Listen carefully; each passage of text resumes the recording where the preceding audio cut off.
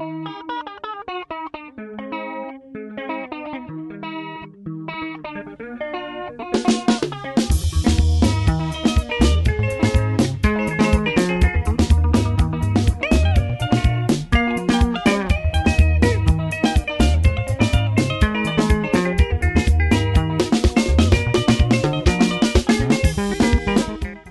PhD Ministries Walter Magaya, who has been under the radar for a long time, was back in the news following the commissioning of what could be the first state-of-the-art stadium in the country. Magaya, who first entered the sporting arena through Dhara FC, is a passionate sportsperson who has over the past years extended his generosity to funding the national football team. Having grown one of the biggest Pentecostal churches, Magaya has been using his money to fund the needy. In a short interview, he told HSTV that his passion for sports had inspired him to construct this sporting facility. Passion. We are saying football must be played by passion, sport must be played by passion. So we said, let's give this to the world and let's passion play. So passion plays the game more than anything else. On the sidelines of opening the 5,000-seater stadium, which has bucket seats and meeting FIFA standards to host international matches, Magaya said he believes that if there are enough sporting facilities in the country, the nation will be able to compete at a global level. If this is duplicated enough, surely we'll stand tall even in international competitions. What is just needed is high performance centers where people can perfect their talent before we compete outside. So it's doable to achieve the greatest if we have such facilities. Thank you so much. Thank you very much. Maonero angu tikava nema facilities nema stadium akaita seiwayaya ndinoona tichisumukira zvikuru munhau dzemutambo especially kusoka mufootball. Ndinoona tichiendera kumberi nekuti tinenge takukwanisa kunge tine nzvimbo mafacilities ekutrenera nekutambirawo bhora.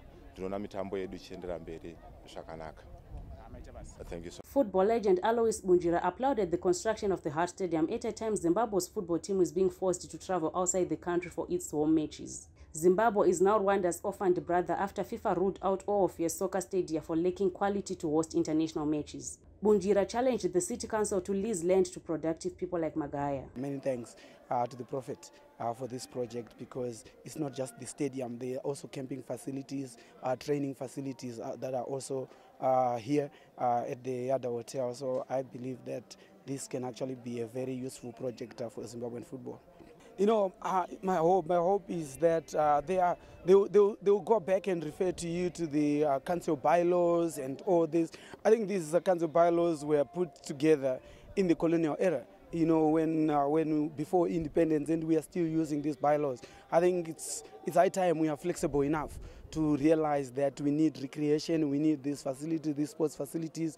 Let go of those bylaws and let people lease this land, give it to the people that are productive, so that we can actually have these kind of projects. Speaking to the media, ZANU-PF Central Committee member and other socialites who made it for the launch praised the PhD leader for investing in a stadium. So far, I'm so happy with the stadium. We have indigenous people.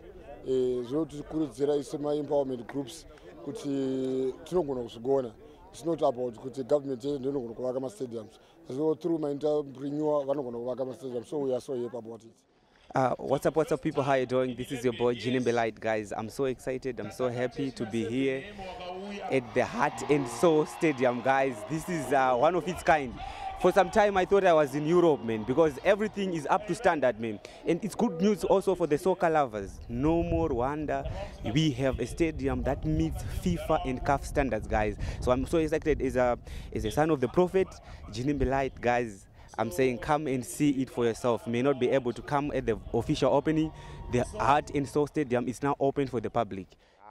Inini ndinotenda, ndirikunzwa kufara kusununguka nekuti ndotogara padibeni. Sekusununguka kwandiri kuita ndiri kufara ndisina natarisiro kuti tichaona zvakadai mukati menzvimbo yedu. For the more optimistic, Hart Stadium would mark the rebirth of football in a country whose sporting fortunes are on a massive decline, while most of your sporting facilities have all but been neglected. Dzirinya dzefike bhora vanhu vanotogona bhora vatorimo ende bhora muZimbabwe ritorimo, but chinoidzikisira nyaya kuti mastadiums edu mashoma. Ishe bhora ndatozvitenda nenyaya yekuti iye zvino national team yemwe inonzi iri pahome iri kuRwanda, zvekuti dai ground rakanga rakatopengwa kudhara I don't think vaenda kuRwanda vangadai vakatomitika muno. I think this is a great opportunity for the young ones. We'd like to thank Prophet Magaya for everything that is done, for all the effort that is put together with the partners. We thank you, Prophet, for this great opportunity for our kids and the future kids to come. We thank you, Prophet. Thank you so much. Thank you. Thank you, Prophet. Commissioning the facility, President Emmerson Mnangagwa said the building of sporting facilities is not only a mandate of the Ministry of Sports, Arts and Culture, but a duty to be undertaken by each and every Zimbabwean. Both here at home and in the diaspora have a role to play in building the Zimbabwe we all want. In this particular instance, sports development must never be the responsibility of the central government alone. Snowden makamirira kuti Cast Coventry avake ma sports grounds. Detisina izvi. Asi umwe neumwe pakati pedu chero kwatinenge tiri wana chaunoita kana chamunoita chamuchayevukwavo maenda. Magaya, who had gone underground, could have just yet chosen a better way to step back into the limelight and into the hearts of the people. Aptly named Heart Stadium is closer to the people's passions, heart and desires. In a country facing serious economic hurdles and a possible drought, sport could be the only way into the hearts of many. Reporting for HSTV News, Kelly Mabaire, Harare.